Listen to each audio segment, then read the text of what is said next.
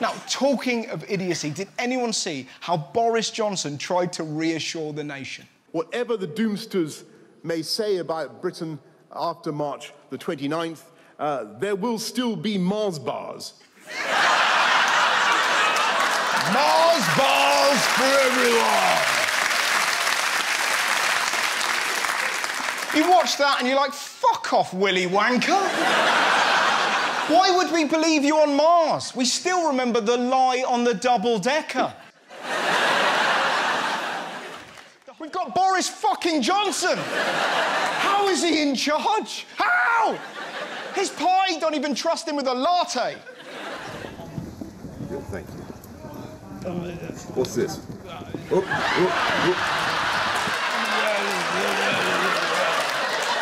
I mean, the cack that falls out of his mouth. He can't tell the difference between Brexit and a ready meal. Come on, let's get this thing done. We've got an oven-ready deal. Put it in the microwave as soon as we get back after the election on Friday, on the 12th of December. Put it in the microwave, cover it with cheese, pop it with a fork.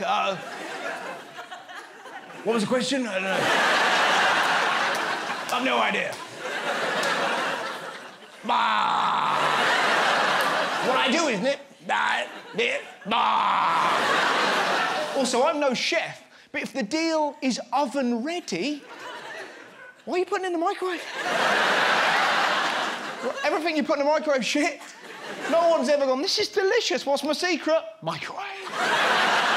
Just like a mama used to read. Now, back to Boris. Did you see him on the news? I think he's had a lobotomy.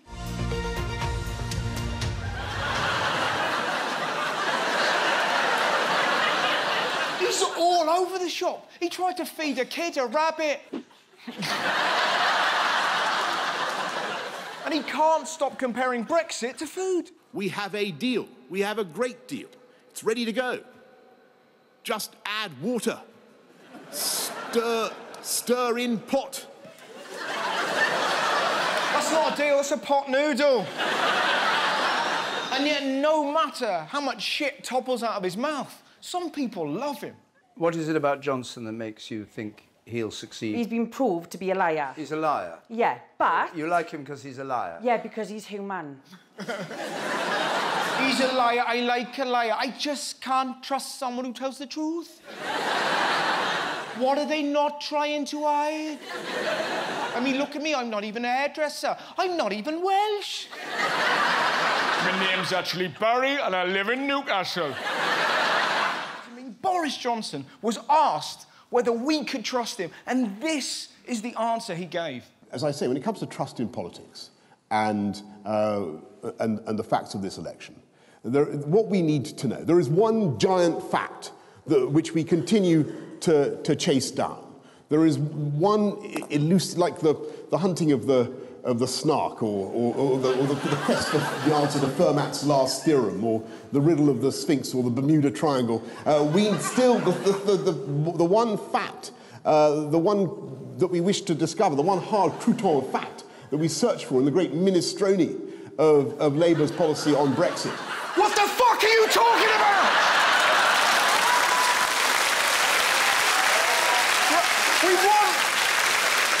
We want the truth, not croutons, minestrone and sphinxes. None of you talk like that. Are you having an affair? Dorito, cream of tomato, Gruffalo. I mean, Boris even claimed he's made of Greggs. Yeah, makes sense. Flaky as fuck. If you look closely, full of bollocks. Is it not? Yeah. It was all part of his look at me, I'm a man of the people campaign. He's never been to a Greggs in his life. I mean, look how he pronounces vegan. Who else wants a vegan pasty? Who else wants a vegan pasty? Vegan sausage rolls. I'll have a vegan pasty and a steak back. I'm going to be Prime Minister. He does it deliberately. He puts the emphasis on the wrong syllable, so you don't notice he's a fucking arsehole. Did you hear about the government's new immigration policy? No more visas for low-skilled workers. The government reveals its post-Brexit immigration plan, designed to attract what it calls the bright and the best. People who want to come here to work have to reach 70 points. You must have a job offer, that gives you 20 points. At the right skill level, another 20. Speak English. Our leader can barely speak the language. I'd be very, on dragooned and being blah, blah, blah. But I'm just saying. Mais qui?